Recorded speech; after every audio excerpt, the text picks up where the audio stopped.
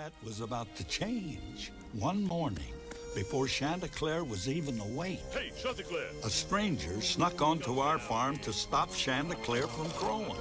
Of course, Chanticleer wouldn't give up without a fight. But what he didn't know was that this stranger had been sent by the Grand Duke of Owls. Nasty fella.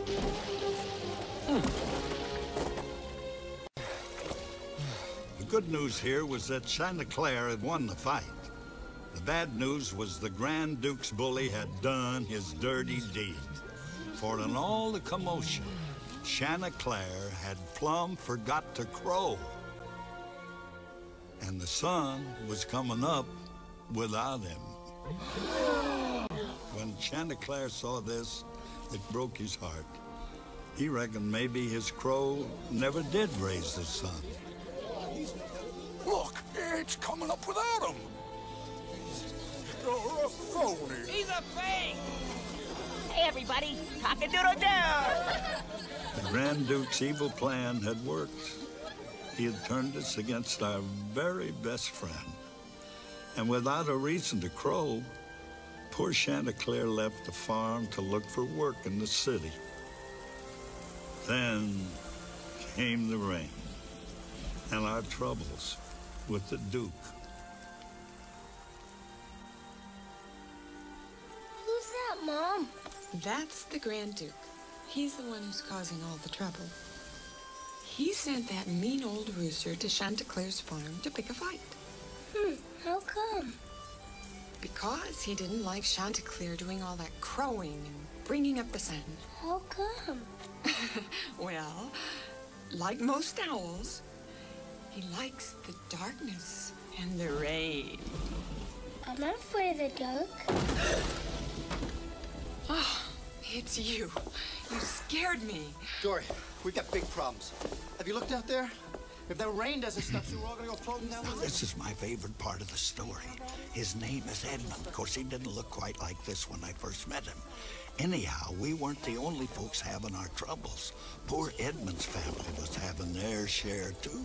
The river's rising too fast. We've got to reinforce the sandbags. Oh, you think that'll work? We'll make it work. I'll get the boys. Me too. You stop right there. Oh, Mom, I'm one of the boys. He meant the big boys.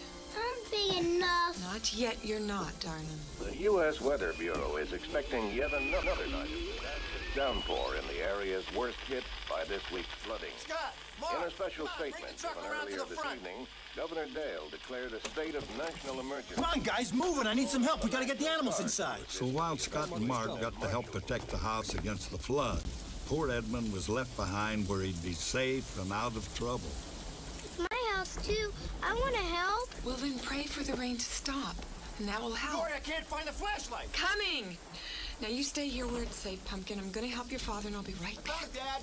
Great, let's go. Hey, Dad, they said on the radio the National Guard might come. I am too one of the big boys.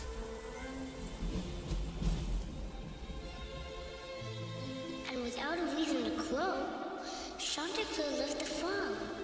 Then came the rain.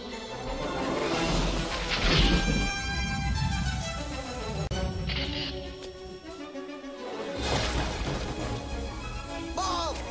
Here! How is she? Frank! Just start the truck, she'll be okay! Dory, hurry! I know the answer. We need Chanticleer.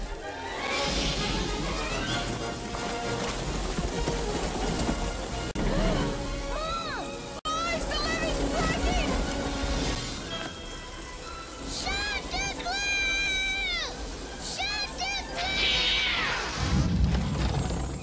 Edmund had the right idea to call for Chanticleer, but he never could have guessed who was going to answer.